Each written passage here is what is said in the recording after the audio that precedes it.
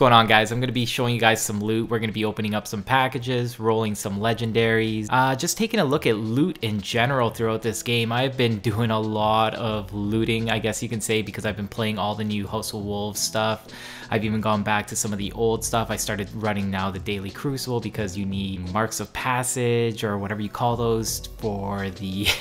There's just so much stuff, guys. I can barely keep track of it. But I've noticed that one of the main reasons I saved up a lot of this loot was because of the way that the game had progressed. There wasn't any more weapons to get. I had fallen into a nice routine. I knew which weapons were going to be reliable for me. And then the game changed with the special ammo drops. And this is one of the rifles that was waiting for me. And I'm like, okay, perfect. Any time before that, if I would have opened this package, I would have been like, don't need that, because there was so much special ammo to go around back then.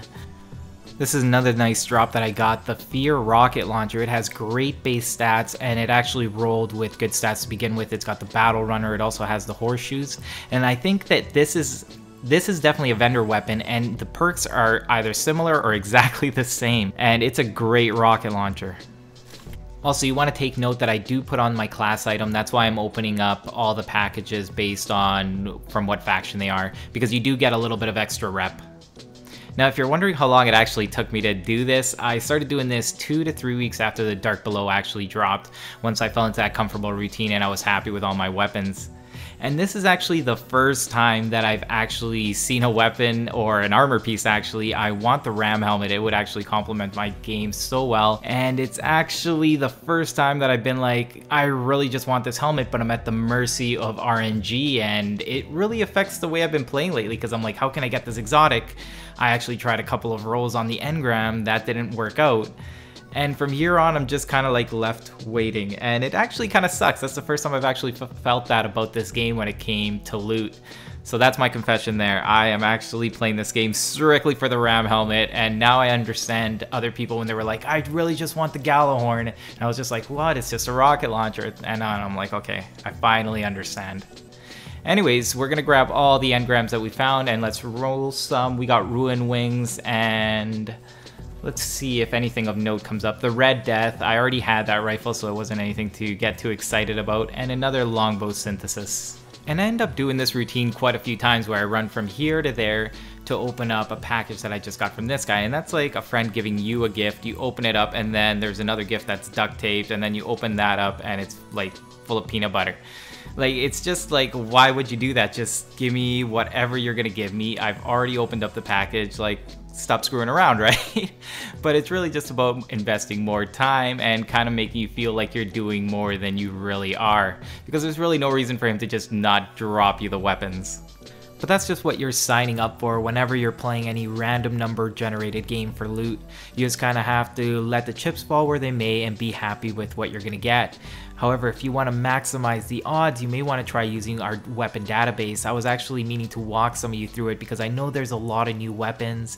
There's also a lot of customization, and there is definitely a certain way you want to go about it if you want to get the most out of your weapons and the motes of light that you're going to be spending on rolling these. If you go back, if you want to look at those helmets, I actually got one with the grenade hit, replenish melee, and also the other way around, and it's always good to have a couple of pieces of armor that do things like that, because if you're going to switch out your arms or your helmet or your chest, usually you want to make sure that the perks that each of them have kind of complement each other and you don't overlap.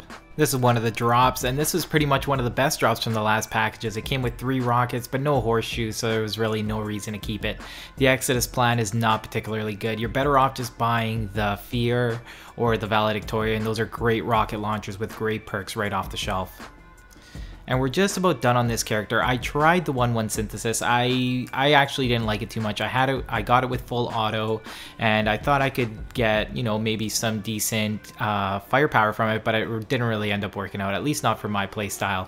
I did get, however, a blue Sparrow, which is really cool. I want to upgrade it with Zur because it actually has the brakes instead of those little bumpers on the legendary one that lets you go quickly left to right. I want to try it out for the ether chest that we been getting those. Those have great loots, and I'm always trying to get 4 to 5 runs, especially in the Skywatch. That's the best place to farm them. And that was the bonus round, and I couldn't believe I actually got a new legendary scout rifle from Blue. And this is actually a pretty good scout rifle. It's got good damage. It's got medium damage. I want to roll it for some full auto because I don't really like pulling the trigger. I'm kind of lazy like that, I'll admit it. But I've been meaning to try to get into scout rifles now that they do have full auto and you can actually roll the perks, which I think is really cool. And moving on to my female warlock, my second love, because I really like blade dancing right now. It is just taken over my playstyle, especially in the Trials of Osiris. I was surprised by how much I like using my arc blades, especially for that heavy round. And her right hand is a great auto rifle. It kind of sucks that post nerf that auto rifles are just not viable. I would love to actually have tried some of these auto rifles out. I probably would have rolled quite a few. Unfortunately, that really wasn't an option, just like this secret handshake that I ended up getting that was pre-House of Wolves, so you can re-roll it just like this against all odds. But there was already a great against all odds from the Crucible vendors, so most people weren't really looking for a roll for this thing. So I'm gonna go ahead and just get rid of that. Alright, let's keep going. Let's open up some Dead Orbit, and I'm going to show you guys the best thing that came out of all these packages. It actually ends up being that Exodus plan, and it is actually nothing special again. But the difference with this one is that you can actually re-roll it, but if you have the Valedictorian or the Fear, which you can buy, then you probably don't want to stick with that rocket launcher. It has pretty bad base stats. It doesn't compete with the other ones. And I'm actually holding on to my commendations in case I want to level up something quickly. You may also want to be actually searching for a weapon. Well, that's not the greatest idea because it can get your expectations a little high. Oh, you see that helmet? That's a Titan helmet. Titans have the coolest gear.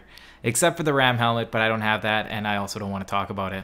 But if you are searching for a weapon, you want to find out what faction is dropping it so you can pretty much sink in all your rep there and hope for the best. We're going to get a couple of helmets here. I'm going to check them out. I think one of them ends up being actually decent. There is also going to be a drop for a rocket launcher. There it is, the Admonisher. It actually has the same stats as the Valedictorian, so if you want to roll that for a Valedictorian kind of feel, but with your own unique perks, then that's something you can try out with that one. And if you're wondering how I know all these things, I'm just looking at the database. It puts all these things into nice charts. You can make it from top to bottom based on impact, rate of fire, or how fast the reload is, depending on what you're looking for. But all that information is there. Here's another auto rifle with the crowd control perk, and I think that's a great perk. That's why I actually enjoy using the Vex. If you learn to use that, you can actually take a guy out in like 6 bullets, I believe, maybe 5 headshots as well when you have that multiplier. So you have to take advantage of that, whether you use the extended clip or not. You have to get used to knowing that once you've killed a guy with a Vex, then you're holding the biggest gun out there. It is supreme, especially at close ranges. You kind of have to get almost into fusion rifle range, which it is. Sometimes you forget about that. You really can't be spraying this. I actually use it with the Sended perk because I know how bad the range is on it, and you have to also remember that when using that. Anyways, this is the Admonisher 3. It came with decent perks, nothing too special, but I can re-roll it, so that's the benefit of that. That's that cool Titan helmet. And let's see what I got here. I have, again, that choice of causing damage with grenade reduces your melee cooldown, but it had the orb thing as the second one, and that's not something I was looking for. This one, yes, increased melee and more super energy with grenades. I am mostly a Crucible guy, so I do like things like that. So that's what I'm looking for in my armor perks. And what you're looking for is definitely going to be based on your playstyle. And it's nice to have all this choice. I actually walked around the vendors first because I had all my marks maxed out for the new DLC. So when I went there, I actually did some upgrades to my armor. There were a few higher discipline and intellect rolls that I could just buy from the vendor. So that was a good way to start off the game. And that's pretty much it for my female. I'm going to go over to my bank and just show you all the blues that I had. This was just before the House of Wolves dropped. I'm sure we all had this problem. When we were all hunting these ether chests for some keys, you were definitely getting a lot of blues. And it's actually pretty easy to max out your Cryptarch if that's something that you're into. You can actually race to the next area. You can go from Skywatch to the Forgotten Shore. Typically the events actually happen at the same time to discourage things like that. But if the other side happens to kill their guys slower or nobody's there, sometimes they won't trigger it right away, you do actually have enough time to sparrow from one area to the other and actually maximize the times that you can go for this ether chest. So that's just something you guys may want to know. That's kind of the new loot cave. That's the easiest way to get blues and to try to max out that Cryptarch. And also remember that you want to fill up your inventory so you're not picking up those special synths because you can't throw them away. But I have to admit, I've actually enjoyed just having them on me now. Anytime that I'm just like, I could use a few extra special bullets, I pull that out and it's kind of nice.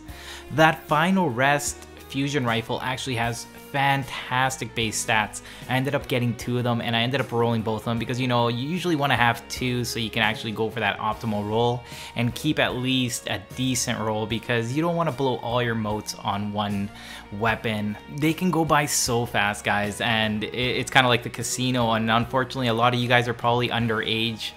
And you have to learn that you can't always just throw all your money on black. It just doesn't work, trust me guys. I know it has, it's worked for me in the past, but I've also done it and it hasn't, and it sucks. And that's my last package. I'm gonna go over to the Cryptarch and roll the dice with a couple of blues. And something does actually end up dropping for me and I'm pretty surprised, but it's actually a really good helmet. It's one of those ones that's made for Crucible as well. It gives you increased melee attack speed and more super energy from grenades, and it actually had a really good stat roll. It had a high intellect and discipline. I typically use Mask of the Third Man, but if I want to switch up to some arms or a chest, it was a nice substitute, so I was pretty happy with that. The cycle continues. I get a package, I go back to the Cryptarch, and here it happens again. I happen to have one more blue, I go in to trade it in, and it turns into a hard luck charm. And that pretty much sums up my experience with Destiny. This is my first Nightfall, and it's all about luck, and it was a little bit hard on me this time around. And this has actually taught me a lot about Destiny. I just have to embrace RNG, go at it, and this is what I ended up getting one of those times. This helmet's great for the Cabal room. It actually lets me regenerate my shields at a pretty fast rate. And with all the riches, the temptation is high to just think about gear in this game, but you sometimes have to go back from there and just be happy with whatever you happen to get, even if it's not what you want, because that's really what I've learned from this first week of House of Wolves. And I was at all the big chests this week and I didn't quite get what I wanted, but just like Christmas, you look at your aunt, you tell her you love her, give her a kiss, and you can't wait for them to come back next year to give you whatever the hell they happen to give you, and you're gonna smile about it. Welcome to Destiny and be thankful for what you got. Look, this one actually has a higher intellect roll, so that's not too bad. Thanks for joining me, guys. Keep up the grind, do your best, and enjoy the game. I have been having a blast. Host of Wolves, Trials of Osiris, all that good stuff. Thanks for joining me, Guardians. I'm Paper, cut to you with Planet Destiny, and I'll see you next time. So close.